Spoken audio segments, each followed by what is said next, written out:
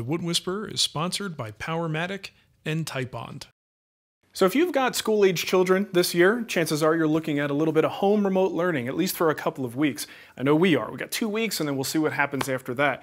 So we needed to create an environment for the kids that was a little bit more school-like. The problem is, at home, it's very difficult to get them to make that transition and actually get their work done.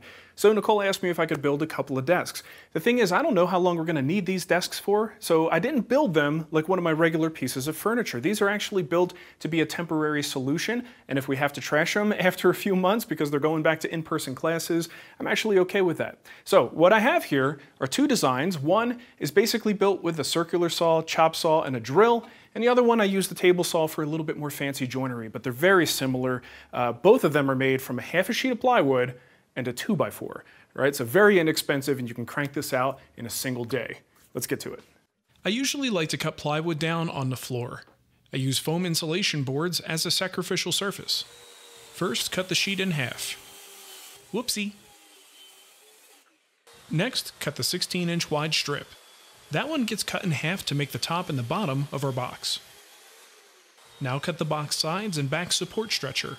Reference the cut diagram in the plan for all the details. Cross-cut the 2 box sides to length. They should be about 16 inches, but it's best to hold them against the top and bottom pieces to make sure that they match up. Cut the support stretcher too while you're here, just keep it a little bit oversized in length. So let's construct a box. Really nothing fancy here, just glue and brad nails. I'm using 1-inch 18-gauge brads.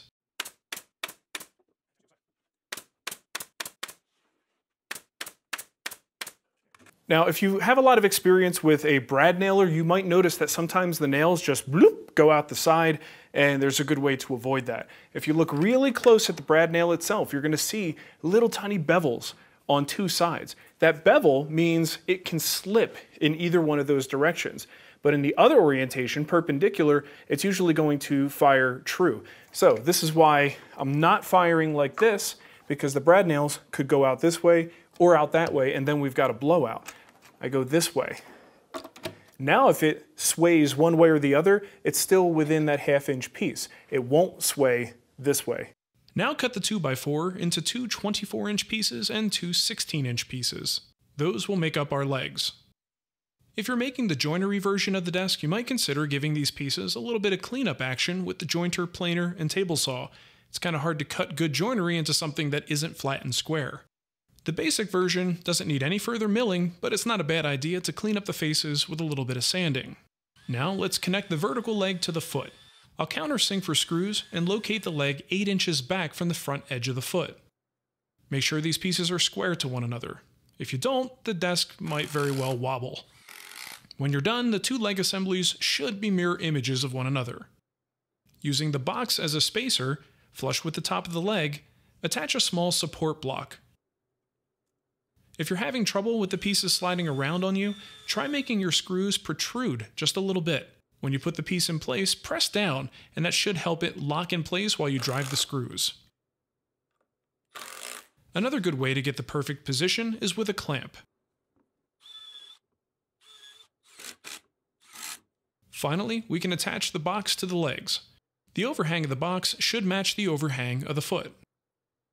You could drive screws from the outside, but with this half-inch material, I'm kind of afraid I'm going to punch through before I even get a good grip on that plywood, so I'll drive some short screws from the inside into the leg. What's with the little Christmas thing around your neck? I'm going to bring him to the pool. It's August, though. How come you got a Christmas, what is that, a cat? Look, with a hat. That's awesome. So I have to go to the pool now. Oh, okay. But it's going to close soon. Oh, you better go. You better go. Mom! To further stabilize the structure, we'll drop in a support stretcher just under the top. Use the base itself to get the measurement and cut to length. Now we can just glue and brad nail into place. Pretty much everything gets an 1/8 inch round over. Since this is plywood, I'm really careful to smooth every edge to help avoid splinters. And that's it for the basic version. If you're making the joinery version, get ready for some half laps. Measure and locate the half lap on the foot. At the table saw, use 2 stops and a miter gauge to start making the half lap. Adjust the height of the dado stack as you go until it's about halfway through the thickness. I'm usually pretty conservative with my stop locations so that I could widen them slightly until I get the right fit. Now for the complementary half lap in the leg. Insert the leg into the half lap we just made and draw a line for the shoulder. Using the fence as a stop, we can start making the cuts.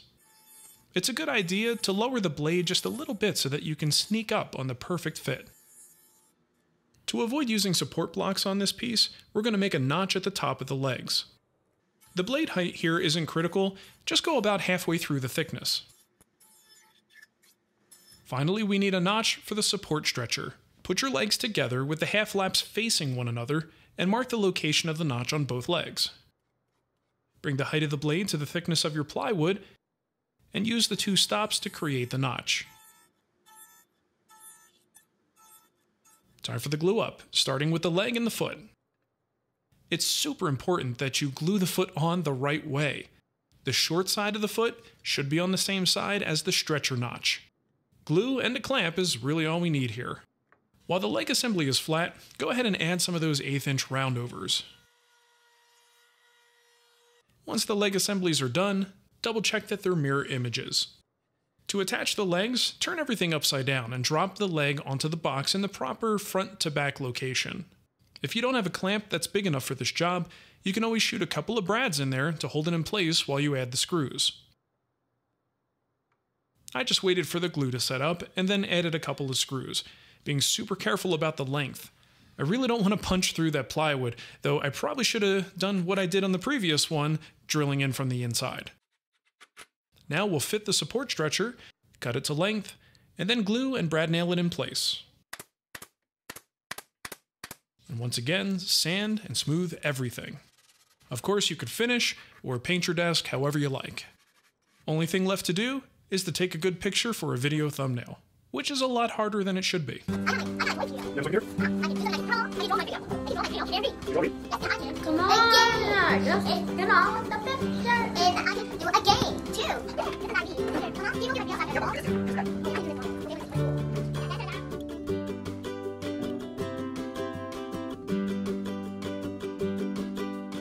So hopefully that provides you with a low-cost, reasonable solution to get some desks in your home for your kids. And if you don't have kids, maybe ask around, because there's probably a family who could really use some of these, and maybe they don't have the resources, tools, or materials to build something like this, and it's so inexpensive and quick to make. It'd be a great thing to make for other people.